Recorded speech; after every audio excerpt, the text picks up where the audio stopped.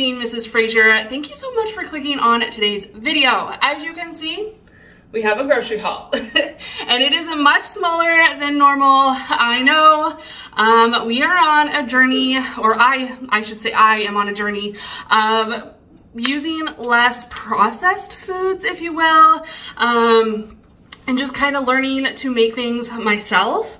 I'm super excited for this journey, super scared, super nervous. If you have any recommendations, suggestions, recipes, leave them down in the comments and help a girl out. But anyway, I do want to share with you what I did pick up and what the meal plan situation is. And yeah, so it is summertime, so we're going to be doing as much outdoor cooking as possible to help cut down on like heating the house or heating the house up and making the air conditioner work harder than it needs to. We do live in Florida, so it gets extra hot outside. So the air already runs enough on its own without adding in the heat of cooking. And so we have both a regular grill and a griddle, or a bLackstone. Actually a bLackstone that we just restored, so definitely go check that video out if you haven't seen that already. It just kind of shares on how, like, if your griddle is rusted over from like winter, you know, being stored away, how to fix that. So if you haven't seen that video, definitely check it out. But anyway, these meals are going to try to focus as much outside cooking as possible, as much homemade cooking as possible. I do, like I said, I do have a few other things that I did pick up that are still processed, if you will. It is a slow journey, but we're gonna make it. So anyway, let me turn you guys around and show you what I got. Alrighty, so I did do shopping at both BJ's Wholesale, which is a membership similar to like Sam's Club or Costco. It's kind of on a smaller scale. At least the one local to me is really small. I've not been to another one, so I don't know if they get bigger, but yeah, so BJ's and Walmart. It's kind of all mixed in here together, so let me just go ahead and show you what I picked up. We'll start right here with some of the dry goods. I got some pinto beans so I can make my own refried beans. There's also a bean, it's not really a soup. Maybe it's a soup, I don't know. I found a recipe on Pinterest that looks really good with pinto beans that you make in the crock pot. So again, using the crock pot, you know, that way it doesn't heat up the house so much. But yeah, so some dried pinto beans. I also picked up some black-eyed peas. I've never had black-eyed peas, but again, I was searching on Pinterest and I found some recipes that look really good, so we're gonna give them a try. Again, also using the crock pot or the slow cooker, whichever one you wanna call it. So hopefully I can use my slow cooker or crock pot a lot this summer as well, to kind of, since we do live in Florida, it does rain a lot. I don't really want to cook outside in the rain all the time, so if there's going to be rain in the forecast around dinner time, I'll just throw it in the crock pot that morning. I also picked up some black beans, and then we picked up some more rice. I feel like we always are running out of rice. I go to get some more and it's gone, so I just wanted to have a backup bag. I did pick up some ranch. Now, if you guys have a homemade ranch recipe for me, I would totally love that. But leave that down in the comments for me. But for now, we have a bottle of ranch. I also picked up some of the Taco Bell Chipotle sauce. This stuff is really good, you guys. And we will be making quesadillas this week or next week. This is a bi-weekly haul. I think I forgot to say that. But it's a bi-weekly haul. This should last about 2 weeks. And then we get most of our produce and stuff, fruits, vegetables, and eggs, all at our local farmers market. So anyway, I also picked up these bush bean sidekicks. I thought these would be really good as a side for the quesadillas. I think I could probably figure out a way to make these, but I'm not 100% sure yet. But they are so good. If you haven't tried these, definitely give them a try. There's also a pinto bean one, but it just wasn't available, but that's okay because we like black beans too. So I also picked up some frozen peas and carrots. For whatever reason, my Walmart was out of this for like a good straight month. And so I did just grab 4 bags of them. These are great additions to different meals, but also when you're making fried rice. I like to have peas and carrots in my fried rice, and I have a chicken and rice dinner, or a chicken and fried rice, or a fried, what is it called? Chicken fried rice? There we go. Meal planned that I'm going to make out on the bLackstone. I also picked up some frozen broccoli florets to go with some glazed pork chops. And along with the new journey, I did pick up some bread flour. I recently bought a bread machine. I'm so excited. It hasn't arrived yet, so I will make sure that I share that with you guys. If you guys are interested, I can make like a little short video on packaging it and sharing it a little bit. And I'll definitely make some recipes and upcoming videos using it. But I picked up some bread flour. I'm so excited for this journey. If you don't know, bread machines can make like more than just bread. You can make rolls, yogurt, jams, jellies. Like my mind is literally blown with the things you can make with a bread machine. But anyway, some bread flour. I got that at actually BJ's. I picked up some sour cream to go with like tacos and the quesadillas. With bread, you need yeast, so I picked up some yeast from BJ's as well. This is instant yeast. I think instant or bread yeast or bread machine yeast are the same according to the according to Google, and I actually think it was Fleischmann's, I think that's Fleischmann's website that said that, so we'll see what happens.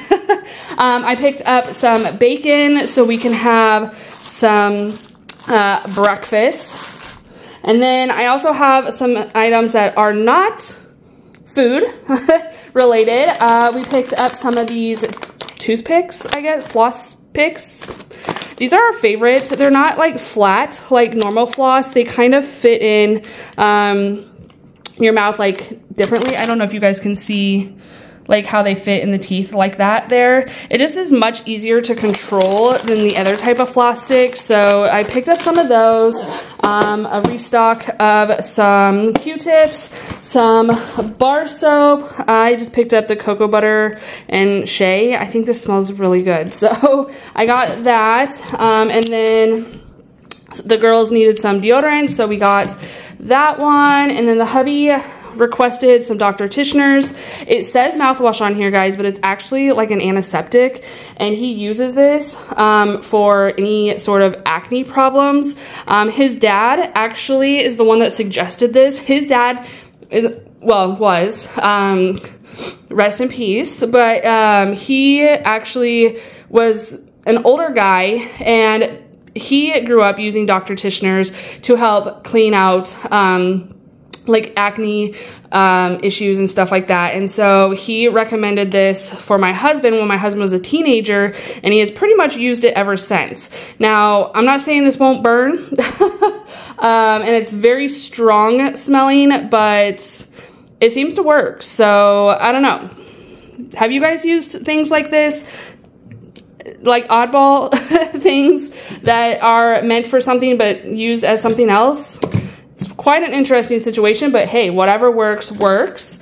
And then I picked up some conditioner for the kids. I got this tropical coconut and wild cherry blossom. For them, conditioner is conditioner. Half of it goes down the drain anyway, so we went cheap. Moving on to milk. Milk is a staple in our household. And let's see, did they give us good dates? They did. Good job. Thank you, BJ's. And then we also picked up some butter. I always keep butter on hand. This is pretty much the cheapest way to buy it. I remember I used to be able to get it at Kroger for like $1 a pound when it would go on sale. I am so sad that we are not near Kroger anymore. But this is the next best way to buy it, is buying it wholesale. I think it runs, at this point, I think it's like $13 or $15 for 4 pounds, which is absolutely crazy, but cheaper in the long run buying it this way. I also picked up a bunch of boneless, skinless chicken breasts here for different meals. I picked up some maple syrup. I told my husband, like, I was really wanting some pancakes, but I wanted like real maple syrup instead of sugar. I don't know. I just was really, actually I was wanting like Cracker Barrel pancakes, and I'm not sure if they sell Cracker Barrel syrup, or like, I don't know if they sell their syrup, you know what I mean? Like, so I just picked up some regular maple syrup, and I'm hoping that it tastes good. And then I also picked up some soy sauce, just the low sodium soy sauce. We go through a lot of soy sauce here with fried rice and stuff like that. And bourbon chicken and pineapple chicken and all of the things. So we use a lot of soy sauce, so I wanted to get a big bottle of that and restock since we were out. But anyway, guys, another thing you don't see here is the downfall of our new lifestyle is pop.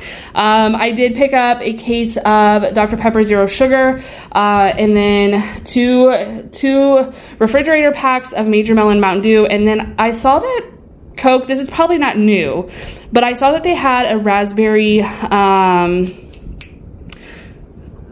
spiced Coke Zero, and so I grabbed some of that. We'll see if it's any good. I don't know. But anyway, let's go ahead and get everything put away, and then I will go through the meal plan and how much I spent.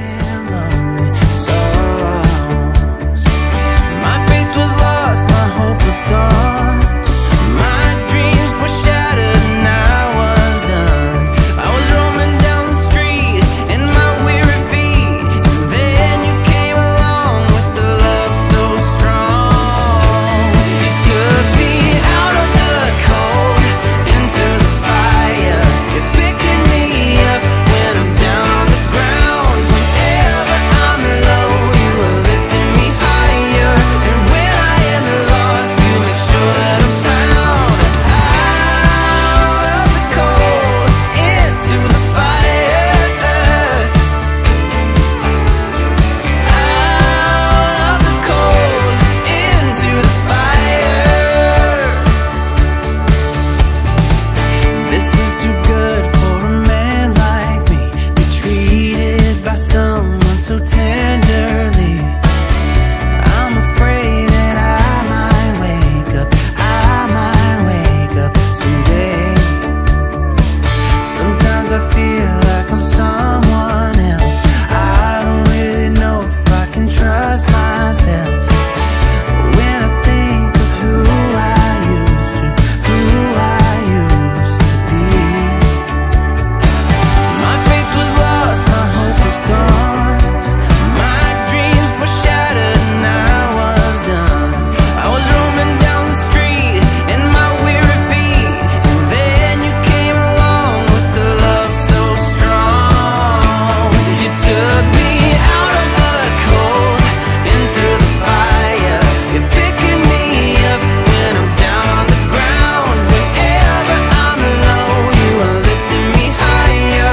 And when Hey guys, everything is put away, so let me go ahead and tell you what the meal plan is. We usually do 4 nights total in the 2 weeks. So 2 nights a week. Wednesdays and Saturdays are usually leftover nights. However, the kids will eat a lot of the leftovers during lunchtime and stuff now that they are home for the summer. So we don't always have leftovers available for the nights, but that's okay because I will find something in the fridge, freezer, pantry, one of those things. We'll have something in there that I can make on a night that we planned leftovers but don't end up having them. So the meal plan would be grilled pork chops with a peach pepper jelly glaze. I'm super excited for that one. We did already have some pork chops that I cut down from a pork loin that I bought probably a month or 2 ago. But we already had the pork chops in the freezer, so I am working on thawing those out so we can do that. I also picked up some of the pepper jelly from the Buc-ee's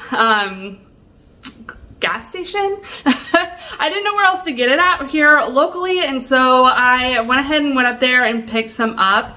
I'm hoping that it's good. I saw another creator on Instagram, Big Farms I think is their name. They're located in Texas. I saw them on Instagram. They make their own peach pepper jelly. It's actually peach habanero jelly. The one I got is jalapeno, so it's probably less heat behind it, but that's okay. I wish I was local to them because I would totally buy their jelly to make it, but they made it the other day on their Instagram reels and it looked delicious. So I can't wait to make it. We'll probably just do a side of like mashed potatoes, and I think I'll probably cook the broccoli. So cowboy stew is on there. I've made that one with you guys before. I cannot remember what video it is. I'll try to remember to link it for you though if you're interested. It is so good. Brats on the grill. We'll do baked beans. I'm also going to make a homemade potato salad. We're going to do chicken fried rice like I told you guys out on the bLackstone. I want to make some tacos, but it's not just going to be tacos, throwing it all together with the mission tortillas and that anymore. I'm going to try my hand at making my own refried beans and tortillas. So I did order a tortilla press from Amazon. So hopefully that'll arrive today or tomorrow. And then, yeah, I've made tortillas like once before, but it was probably like, I don't know, 10 years ago. It was a really long time ago. But I think I can do it again, and I've heard that making your own tortillas tastes so much better, so we'll see how it goes.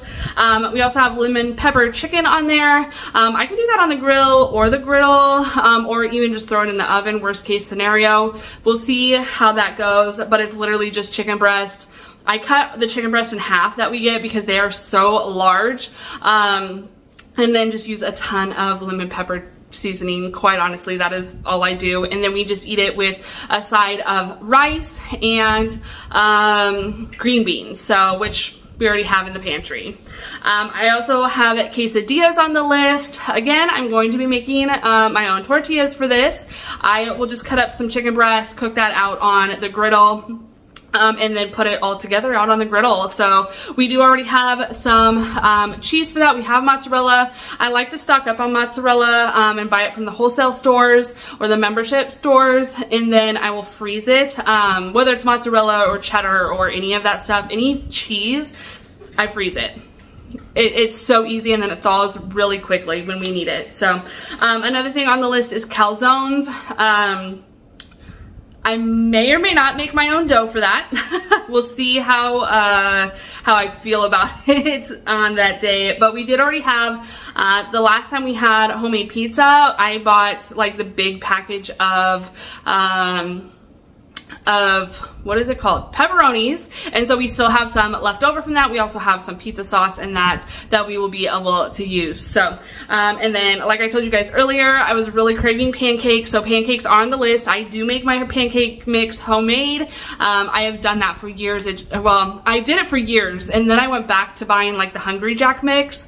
And then recently we went back to making them homemade again, and they just taste so much better. And they're like huge, thick, fluffy pancakes. Amazing. And then last but not least, we're going to be doing smash burgers. So I don't know if you guys are on TikTok or watch reels and stuff like that, but there's like this smash burger that has kind of gone viral. A lot of people are trying it, where you take the tortilla flat on your griddle, smash some hamburger on it, and cook it that way, and then it's like almost like a taco, but it's a burger. I don't know. We're gonna try it because I keep seeing it. It looks delicious, and so I'll pick up like tomatoes and lettuce at the farmer's market this weekend. So that's the list for the next 2 weeks. We'll see how everything goes. I also forgot to tell you guys that I picked up, I don't know if you guys have seen them, but Keurig, or the donut shop that makes coffee for Keurigs, they have a, I don't know if it's new, but they're iced refreshers that you can use your Keurig machine. I'm like pointing over here like it's behind me. It's actually like over there. But they have pineapple passion fruit and strawberry acai. I think I'm saying that correctly. But anyway, the two different flavors, I did order those. They are not in stores, or at least not locally to me, so they will ship that to me. They were $6.98 each, and there's 10 little of the Keurig pods in each box. So I'm hoping that they're good. I've heard that they're delicious. So, you know, it'd be kind of nice to have something a little different than, you know, pop. So we'll see what happens. But anyway, for the grand total, I spent $120.27 at BJ's and $112.54 at Walmart for a total of $232.81. Now, that again is for 2 weeks. We'll probably spend maybe anywhere from $50 to $75, maybe even $100 in the next 2 weeks at the farmer's market. It just kind of depends on how much the produce and stuff like that is. It kind of varies week to week depending on what they have and what's, you know, available in season and all those things. So also, let's see, there was something else I wanted to tell you guys and I can't remember. But anyway, guys, if there's any meals that you guys are interested in, leave them down in the description or down in the comments, and I will try to make those with you. So I like sharing our meals with you guys, and I'm excited to share this homemade journey with you. So we'll see how it goes. Anyway, guys, I hope that you enjoyed today's video. If you did, go ahead and give it a thumbs up. Don't forget to hit the red subscribe button. I hope you all stay happy, healthy, and safe, and we'll see you in the next one.